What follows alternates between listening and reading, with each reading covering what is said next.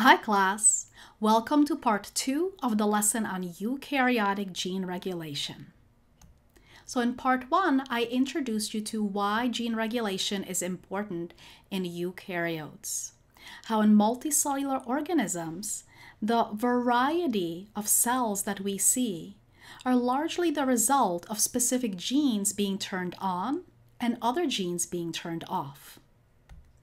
We initially focused on control over chromatin modification, but in part 2, we will focus on this second level, transcriptional control. So the question before us is, once chromatin is loosely packaged as euchromatin, shown here, and once a particular gene, such as this segment here, is found between nucleosomes and accessible for transcription, what kind of cellular machinery is needed to actually activate the transcription of this gene? So first, we need to review eukaryotic gene structure. Now, this diagram is a little more complicated than I would ideally like because it shows the process from DNA to RNA to protein, and I just want to focus on the gene structure. So this part of the DNA, from where I'm drawing here up to here, that is the gene. So this is our gene. This entire region gets then transcribed into RNA. So you can see the equivalent of the DNA segment here in the RNA. In yellow are the regulatory regions. Now, for prokaryotes, you learned that they organize their genes into operons, where a single promoter controls multiple related genes. That is not the case for eukaryotes. In eukaryotes, there's one promoter per gene. The promoter is where the RNA polymerase will bind to transcribe this gene. The promoter also has regions where regulatory proteins called transcription factors will bind. And then something that prokaryotes don't have is eukaryotes have these additional enhancer regions. So in this lesson, we'll focus more on the enhancer as a region where regulatory proteins bind. So let's make sure you know the definition of transcription factors. So transcription factors are proteins which regulate transcription. Some act as activators and turn on transcriptions. Others are repressors and prevent transcription. In eukaryotes, there are two categories of transcription factors, so-called general transcription factors, and these are the same for every gene. They are necessary to recruit RNA polymerase to the promoter. And then there are specific transcription factors. These are specific to a particular gene, and some are activators and others are repressors. This picture shows how the general transcription factors bind to the promoter. So transcription factors recognize very specific DNA sequences. So they look for certain letters in the DNA and bind there. Many eukaryotic promoters, though not all, have what's called the TATA box in their promoter. It's called the TATA box because the nucleotides TATA are found there. So in this picture, you can first see these two general transcription factors binding to the TATA box. Then they recruit additional transcription factors binding there. And then this entire complex now recruits RNA polymerase. And this is now referred to as the transcription initiation complex. Once all of these proteins have assembled here, RNA polymerase is ready to begin transcription, but it can't do so until the specific transcription factors bind. Before I show you how the specific transcription factors bind, let's look again at the structure of a eukaryotic gene. So the general transcription factors bind here at this region of the promoter, right at the beginning of the gene. But the specific transcription factors often bind at enhancers that can be pretty far from the beginning of the gene. This is not drawn to scale. This region of DNA can be fairly long. So if the specific transcription factors are binding pretty far from RNA polymerase, how do they then activate RNA polymerase? Well, the DNA will form an interesting loop like this, where the enhancer will now be in this location and the proteins will be able to interact within this loop. So this picture now shows you how the DNA loops so that the specific transcription factors can come in contact with the general transcription factors in RNA polymerase. So here in green is the gene. In front of it is the promoter. And then right here, some of these ovals are the general transcription factors. So they bind to the promoter and then recruit RNA polymerase. Now over here is the enhancer. And these three little squares are the specific transcription factors that bind to the enhancer. So as they bind, the DNA forms this loop to bring them in contact with the general transcription factors in RNA polymerase.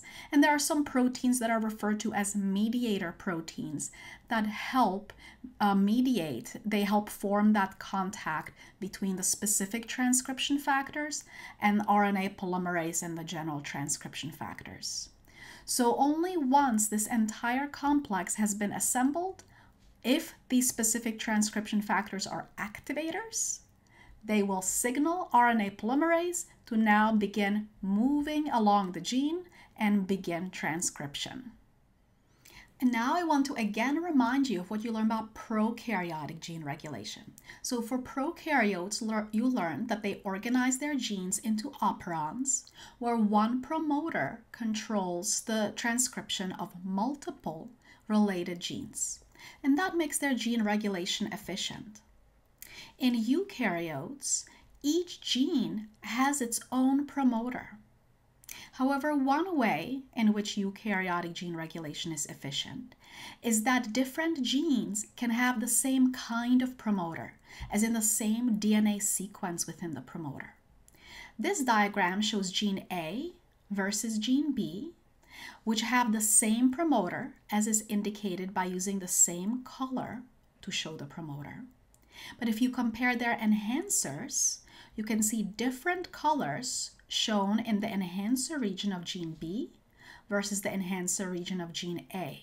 So they have different sequences within their enhancers, and so different specific transcription factors activate the transcription of gene A versus gene B. So having the same promoter for different genes helps with efficiency, but having different enhancers to which different specific transcription factors bind gives eukaryotic cells a lot of variation in how they can regulate different genes. And then next, I want to bring back something you learned about even earlier in the school year. Do you remember cell signaling? So in cell signaling, you learned that some kind of signaling molecule called a ligand, this could for example be a hormone molecule, binds to a receptor protein. That receptor then activates a signal transduction pathway, and then that signal transduction pathway leads to some type of cellular response. And you learned that one type of cellular response is the activation of a transcription factor. So in this example, the signaling molecule is a growth factor called TGF-beta, which binds to its receptor. The receptor then activates a signal transduction pathway that then leads to the phosphorylation and activation of a set of transcription factors. This transcription factor complex enters the nucleus and then activates the transcription of various genes whose gene products then cause apoptosis. And this is just one example, but many of your cell signaling pathways actually work by activating transcription factors, which then regulate gene expression. Now, how often a particular gene is transcribed depends on the gene. To discuss this concept further, I'm going to ask you some questions. Write the answers down, and we will talk about them in class. So the first question is, what type of gene needs to be transcribed in all tissues? The next question is, what type of gene is transcribed only in some cells? And then this next one is, what type of gene is transcribed only at specific times? So think about these, but I have one more question. I also want to ask you about the effect of mutations on regulatory regions. So the question here is related to this concept. So the transcription factors bind to specific sequences in the DNA. So here this picture shows in pink a transcription factor binding to a particular set of nucleotides in the DNA. What would be the effect of a mutation in a promoter or an enhancer sequence? So we're almost at the end of this lesson. So for our final point, I want to remind you of a diagram that I showed you at the beginning. I showed you a picture of a single fertilized egg undergoing mitosis to eventually produce that adorable baby. And I said during that embryo development, all the different cell types had to develop. So there was a lot of cell differentiation into specific types of cells and tissues.